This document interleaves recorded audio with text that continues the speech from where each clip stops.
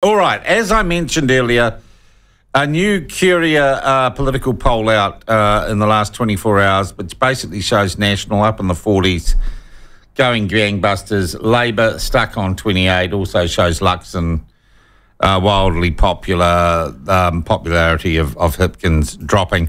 There is probably little things less significant in life than a political poll just after a general election.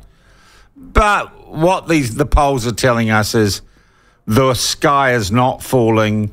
The National Party and ACT and New Zealand First aren't Nazis, and there isn't a race war going on in New Zealand. But it has been an exciting start to the political year because in the space of less than a week, as I've pointed out, we've lost a quite high-profile Green MP, though someone who never threatened to get anywhere near cabinet, and I suspect was not actually an insider of the Green Party, was rather seen as a useful show pony for the Green Party because she was, and at the risk of being misogynistic, she was an attractive young woman who was very strident and got out on social media and, waved the banner and wore the tea towel on her head. What does this all mean? And what sort of a way is this to start a political year? Well, who better to talk to than our mate Chris Trotter? He joins us on the phone now. Chris, Happy New Year to you. And the same to you, Sean, and to all your listeners. All right, what a start. What a start. First up, 6 days from the story breaking to resigning, and she was away for most of that, though she did get back earlier than the Green Party told us. Right thing to do, only thing to do. Only thing to do. And I'm pleased that through whatever fog Golriz is currently passing, she found enough clarity to see that immediate resignation was the only sensible course of action. Yeah, and that it was a reality check. And I was thinking back to Nash, Kiri Allen, Michael Wood. They all held on and vacillated way longer than Golriz did. Yes, and I'm sure those around her, those with political acumen, would have been at pains to point that out.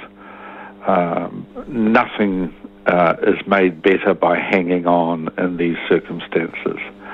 And she didn't, and she apologised. And I really like the way she apologised. Yeah, me too. Because so many people these days say, I'm very sorry if people were upset by my action, which is not an apology. And this was, I was wrong. I have let people down. Not I'm sorry if I've let people down. It was an admission. Exactly. Yeah. So there was an admirable degree of clarity in that resignation. And I hope at some point we discover what went wrong, because clearly something went very, very wrong. I'd just invite the listeners to the platform to ask themselves what rational politician would behave in this way. And that sort of answers most of the questions, I think.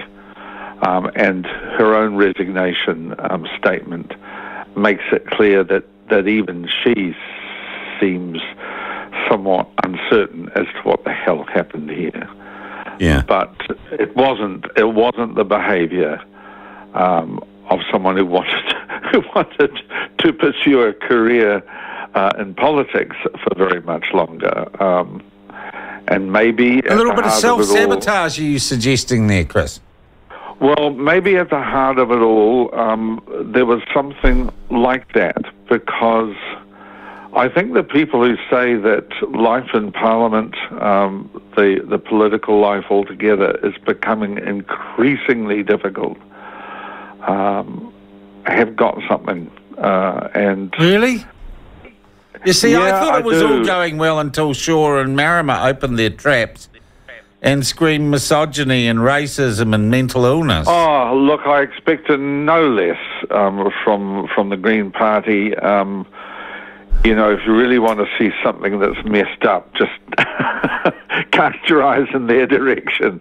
But yeah, I mean, I think we are deluding ourselves if we refuse to acknowledge that politics has got nastier, it's got harder to do, and there are far too many people watching and commenting in an environment where there is absolutely no comeback if you get it wrong or if you are impossibly cruel or destructive. That didn't used to exist. The internet, social media didn't used to exist. The crazies would write in green ink to the editors of newspapers, and the editors of newspapers would file them in the round filing cabinet, and that would be that. But now the green inkers have got a bully pulpit, and I use that both in the sense of Theodore Roosevelt way back in the early 1900s using the American expression bully to mean excellent, something very good. Yeah. Bully for you, and bully in its more usual sense of bullying. And so, you know, if you stick your head above the parapet, as you will well understand, Sean, and certainly as I understand, all manner of projectiles come at you. Yeah, but I mean, I've always thought that comes with the terrorists. I'd also add that the Greens are very holier than thou about this. They're as tribal, mean and nasty as anyone. I mean, they would not. Oh, yeah. They still will not come on this program because they accuse me of having weaponised an audience.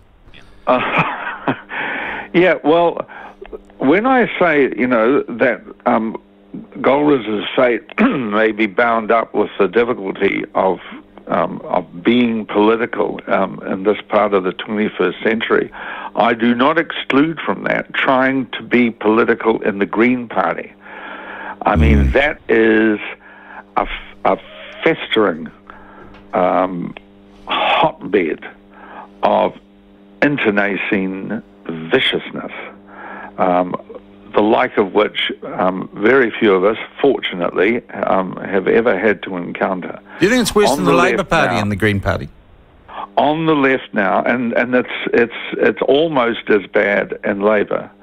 There is enormous stress, I imagine, on the part of the practitioners, because not only are you dealing, you know, with a difficult world, not only are you dealing with a government now that is representative of ideas that you oppose, but you have to watch everything you say and everything you do within your own party, lest you break the rules, lest your toe, you know, creeps across the line. Yeah.